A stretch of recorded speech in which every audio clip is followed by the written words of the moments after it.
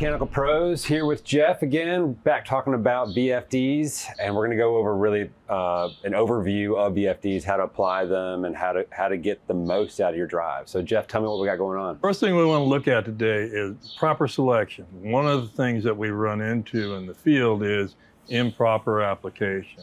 So when we launch these into the field, we want to make sure that we're putting them in an environment that they can live the longest. As we select, when we start looking at our units of measure of how we select, most manufacturers will list that by horsepower and voltage. It's great, it's a unit of selection, but really what we need to be concerned with when sizing a drive electrically, current and voltage. Because you could have the same horsepower at a different RPM and have a higher current, it won't fall within the drive rating. So we have to be careful of that. The other thing that we want to make sure of is that when we're selecting is making sure that we examine our environment. What are we putting the drive into? And basically, environmental conditions are going to be one of at least three applications: dusty, dirty, wet, hot. And so those four are probably the things that we have to be concerned with when we select drives. Is where are you going to put the drive for access, for maintenance, in conjunction to where the piece of equipment is? Right. Right. And that's going to dictate.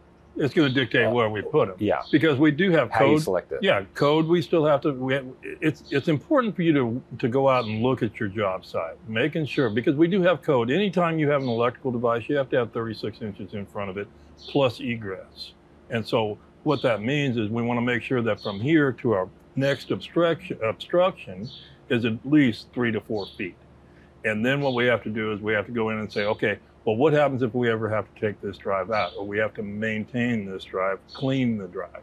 Do we have access 360 degrees around the drive? Yeah. Very important. Yeah. So, but my example is, are you going to mount to your drive interior, exterior? And if you are, so say you got a cooling tower application or an exterior pump application, right, that's going to dictate the kind of cabinet you put it in and the type of drive that you're selecting. Absolutely. So, absolutely. And then length of lead means a lot too. I mean, if you get outside now, drive manufacturers have a little bit of leeway there, but most of the time we say 167 feet length of lead, output of the drive to the motor. Yeah. You get outside those, we have some other conditions we have to concern ourselves with. But yeah, we have indoor enclosures, and we do have outdoor enclosures. So Jeff, tell me what's the most important thing to take in consideration when you're selecting a drive? Is making sure that we match the amperage to the motor. Okay. And then make sure we're matching it to the application. The drives that we have, we're both an industrial and a commercial application, and they are very different. But if it's a fan or pump application, we want to make sure that we get a variable torque drive. Yeah.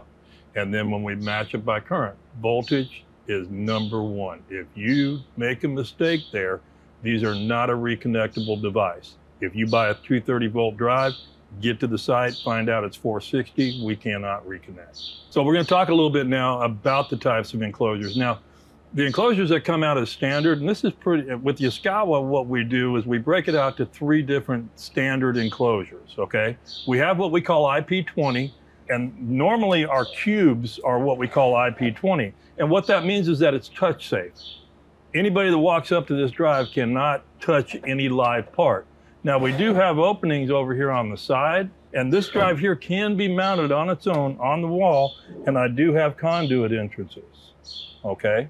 So this drive here as a standalone will work. This is IP20 and is listed as NEMA 1 as well. So the next example that we have, now this drive here is actually an enclosed bypass with a NEMA 1 enclosure, okay?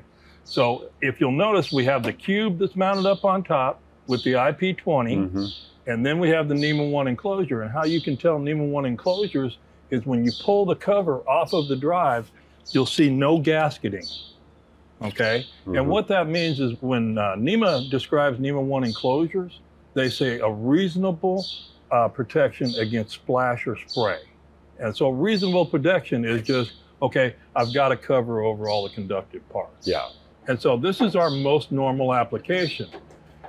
We see this primarily in commercial mechanical applications. Yeah, right? Mechanical rooms, air handlers, pumps, that type of stuff.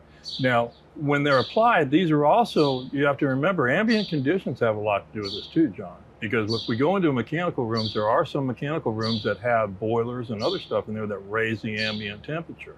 So normally the drives are rated at 40 degrees C. And we can size the drive by voltage and current and not have to derate it as long as our room is 40 degrees C. Yeah. Some mechanical rooms that have boilers take you to 50 degrees C. Yeah. And they get very warm. This is the beauty of Yaskawa. If I have a room that we go into and it's got 50 degrees C, I can turn this NEMA 1 enclosure on the IP20 or on the NEMA 1 bypass, and all I have to do is pop this, and it doesn't come off very easily. Pop this cover off. It allows temperature to pass through the top, and now I can rate this for 50 degrees C. This application here is probably the one that we see the most. Okay. Okay. Now the next application that I want to talk about is going to be particulate. Okay. We do apply drives into garages, into very heavy, dusty environments. Yeah. When we start moving into those enclosures, now we have to have a little bit more of a concern, because the drive is a heat generating device. And so what we have to do is we have to not only understand that we have to keep the drive cool, but we also have to keep the drive clean. So over here in front, next to John, is what we call a NEMA 12. Now NEMA 12 is what we call dust tight. And the reason why we apply this in garages and that type of stuff is because you get such heavy particulate. Car exhaust does go ahead and it will, you know, make into a much bigger particle and does float around. Yeah. We don't want that to enter into the drive. And the way that you can tell the difference between the two is, if you'll notice on the door, I have rubber gasketing on this door. That rubber gasketing will close across the front and won't allow any dust to get in there. So now what does that do to our drive? Okay. Well, our drive is now mounted inside of an enclosure that does not have any exchange of inside air with outside air. And so now what I have to do is I have to extend it out through the back. And you can't really see it the way we have it there. But basically what happens is, this is the heat sink. This is what we use to cool the drive. There's a fan that mounts on top of the drive, and that's how we cool the heat sink.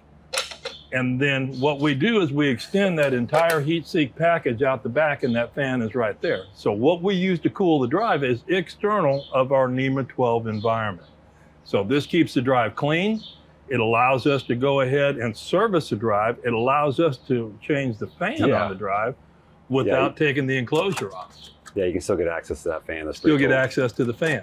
So it's a very, very ingenious design, and they did a really good job in packaging this. Now we can add fan and filters to this NEMA 12 and apply it into 50 degrees C rooms. Yeah. And so that's another reason why a lot of times we'll use that. So that's what you would do. You just put a muffin fan in here, and you're pulling it, you're pushing air out and drawing it through. Drawing air in from the bottom. Yep. Now the other thing that I want to talk about, and John kind of touched on it, is we do a lot of cooling towers here at MRG, and we package our drives with our cooling towers. Now this is whenever you move a drive into the outside, we still have temperature concerns. And so what we do is we move them into a NEMA 3R enclosure. Now they come standard with a fan and filter kit on them. And then they also have a heater package on the inside to keep the inside above freezing as well, because we're open to the elements. So the difference is it's NEMA 3R, it's rain tight. So what we do is we put louver plates on the side. We don't allow any water any rain to enter into the cabin. I get asked all the time, can I get a watertight drive? Which in NEMA standards would be NEMA 4, but drive manufacturers don't package in NEMA 4 as a standard. And the whole reason why is because I can't do what we did there. I can't extend the heatsink out the back and maintain my NEMA 4. So I have to move the entire drive inside the cabinet, and I have to cool it. Yeah. So the only thing I can do is not only would we have to put the drive in a NEMA 4 enclosure, but now I have to put a heat exchanger or something on the side of the drive, take the air out of the cabinet, cool it, and then pump it back in. Next problem is that device has to be rated NEMA 3R. So it becomes problematic. And we do it, and we have done it, but it's not something that's going to be standard selection. Yeah. And then if you'll take a look at some of these too, and why we pick, remember I said you really need to know your location. It's always good to walk a location before you select a drive. But one of the things you need to know is conduit runs don't necessarily always come in from the top, and they don't always come in from the bottom. So you need to be aware. These two devices here are both bottom fed. It means you can only come in from the bottom. All right, so if your conduits are coming from the ceiling down, you're gonna have to come down along the side and then come up into the bottom. Yeah. With the NEMA 12, we don't have to because I have a surface up here on top that I Yeah. can penetrate. NEMA 3R, you cannot penetrate the top because it's rain tight.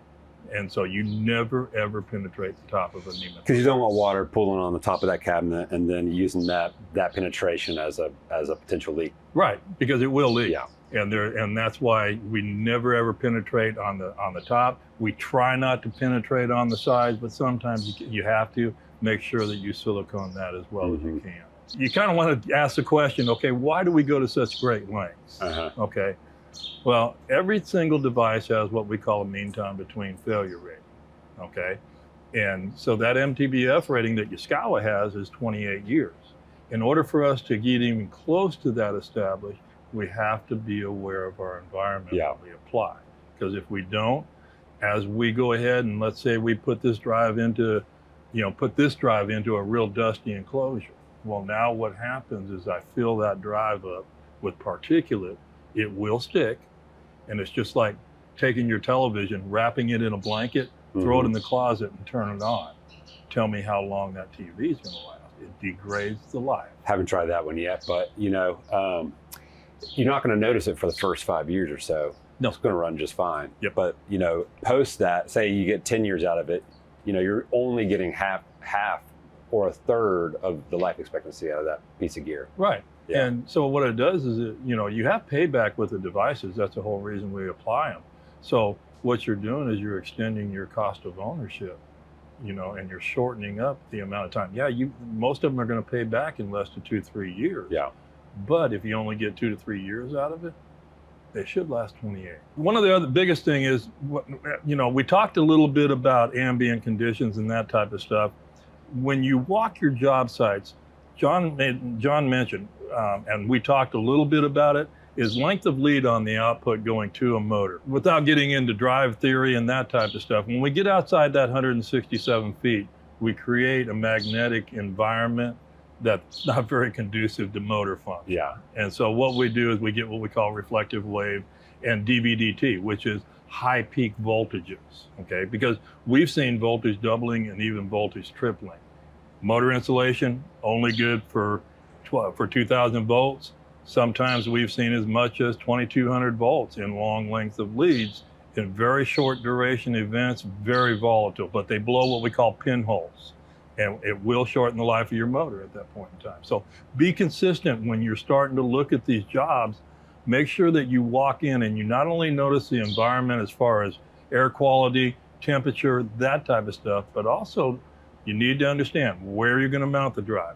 How is my power coming in? How far is my drive away from my driven equipment? Yeah. These are all things that you need to be aware of to extend the service life of your drive. You need to know, you need to ask your client. They need to be involved in that decision of where you're going to locate it, because they usually have an opinion, and the more they know, the better they can make a decision. I love talking drives. You taught me so much over the years. I love it because you don't talk about them as cubes. It is an applied piece of gear, and they are a VFD has so much power to it. You can control so many things through a VFD, and it is such an advantage if applied correctly. And I love how you teach and train and spread the knowledge. So always fun talking drives with you, Jeff.